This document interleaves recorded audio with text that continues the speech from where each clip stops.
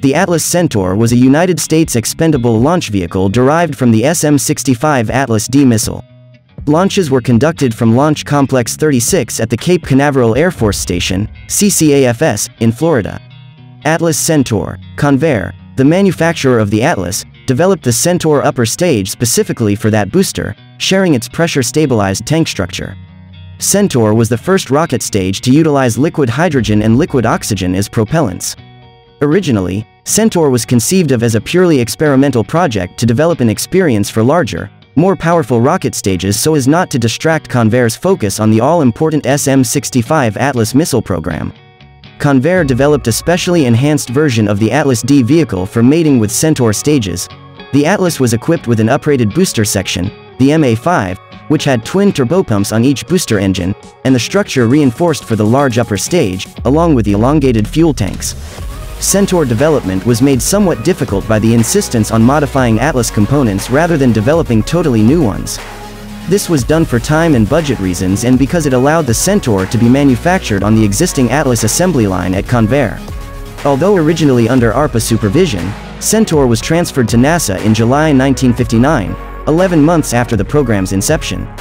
The Air Force retained overall supervision in part because they intended to use Centaur to launch a network of military communication satellites known as Advent.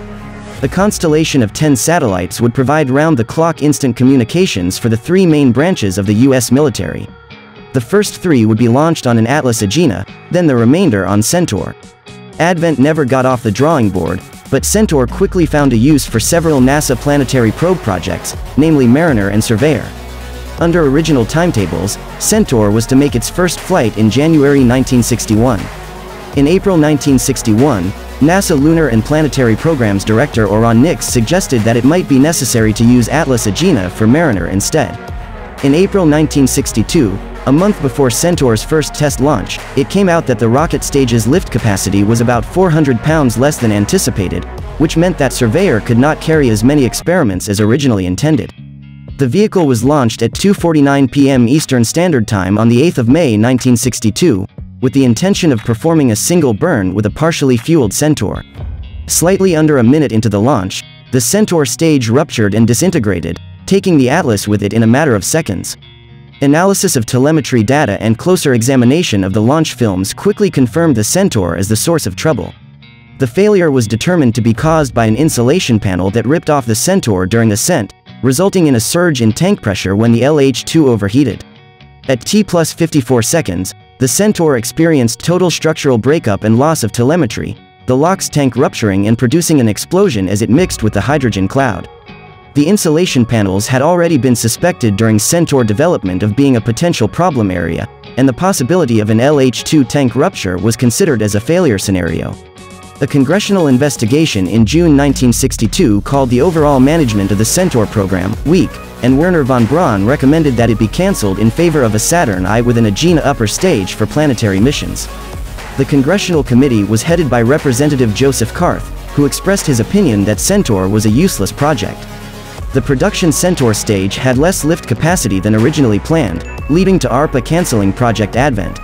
NASA transferred Centaur development from MSFC to the Lewis Research Center in Ohio, where a team headed by Abe Silverstein worked to correct the insulation panel problems and various other design flaws.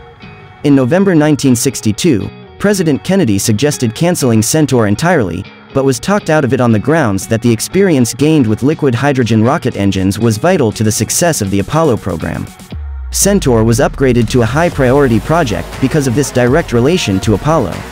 A conflict between the Air Force, who had primary oversight of the Atlas, and NASA also existed as the Centaur stage required various modifications to the basic Atlas. The dispute was ultimately resolved by NASA agreeing to purchase standard Atlas-D vehicles which could be custom modified for Centaur launches. The redesigned Centaur stage functioned without any problems and performed a single burn to geostationary transfer orbit, where it remains in 2021. Following Centaur staging and engine start, the No. 2 engine began to lose roll control. The C1 engine was able to compensate for a time, but the Centaur eventually lost control and began tumbling. Premature engine shutdown due to propellant starvation occurred at T+496 seconds, and the Centaur impacted in the South Atlantic. The Atlas phase of the flight and the initial phase of Centaur flight were uneventful. The mission went awry when the Centaur could not be restarted due to an ill-conceived design modification. The ullage rockets were reduced in size to save weight. They proved insufficient to settle the propellants in the tanks. The AC-5 flight on the 2nd of March 1965 at 13:25 Greenwich Mean Time from Cape Kennedy in a highly elliptical orbit, with a payload of 951 kilograms, was only intended to carry out a single burn of the Centaur C, and program officials felt confident. On a nominal mission, the Centaur would boost its payload on a direct ascent trajectory to the Moon. The flight quickly ended in disaster as the Atlas's booster engines shut down after a few feet of vehicle rise and the rocket fell back onto LC-36A and exploded, the Centaur's LH-2 load going off in a huge fireball for the biggest on-pad explosion yet seen at Cape Canaveral. The failure of AC-5 resulted in another congressional investigation, again headed by Representative Joseph Carth, who argued that $600 million of taxpayer money had been spent on Centaur so far with little to show for it and that Convair was taking advantage of being the sole supplier of the Atlas-Centaur vehicle.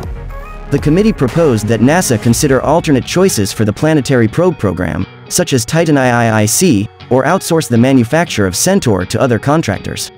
The pad LC-36B was hastily brought online, with an entirely successful AC-6 launched on the 11th of August 1965 at 14 hours 31 minutes and 4 seconds Greenwich Mean Time. Although Centaur appeared flight-ready, the Surveyor program was delayed. With the retirement of the Agena stage in 1978, all Atlas flown from that point onward were paired with Centaurs except for a few military flights involving decommissioned Atlas-E-F missiles.